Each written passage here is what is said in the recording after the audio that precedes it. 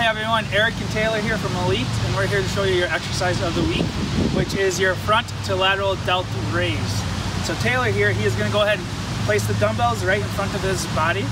From here, he's going to go ahead and raise the dumbbells up, and he's going to bring them off to his side shoulder height, and he's going to slowly lower them back down to the side of his body.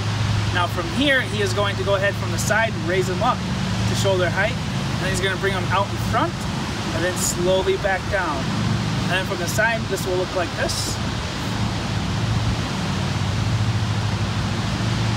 And good. If you would like to make this a little bit more challenging, feel free to always just go a little bit heavier with the dumbbells. Alright, so thanks for watching, and look for a video next week.